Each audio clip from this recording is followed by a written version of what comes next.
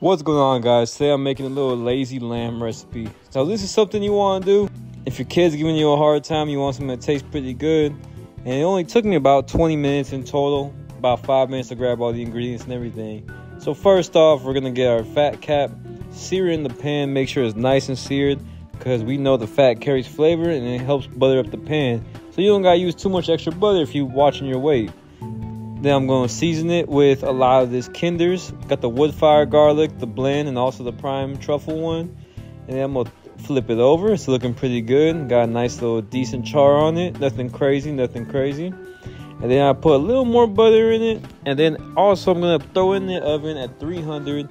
And after I seared it for both sides, I basically put it at 300 until it got internal temp of 140 degrees. You don't want to overcook it too much because with lamb, it's very unforgiving once you get dry.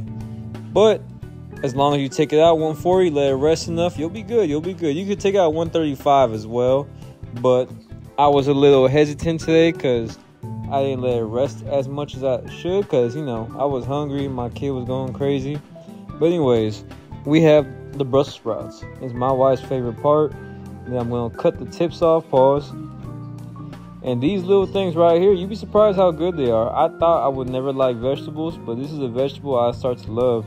I seasoned it with the blend and the prime truffle one. And then I let my lamb rest after I took out the oven. I'm put some balsamic vinegar over my sprouts. Get all this Italian water over the balls, pause. And after it mixes up, you dredge them up. And it starts to smell pretty good. Add a little more if you want to. I love balsamic vinegar, so I'll put a little more. And then I'm also going to add a little bit of the blend too after I'm done shaking my balls. Pause. But after that, that's about it. This is one of the easiest recipes I'm going to ever post. And it's definitely something that you can get that tastes really good. Feels a little fancy. But also you don't got to break the bank, nor you don't got to break time. This is one of my favorite things. I really hope y'all enjoy. Also, the macros are pretty nice on it. It's definitely something to get your protein and all your vitamins from the veggies up.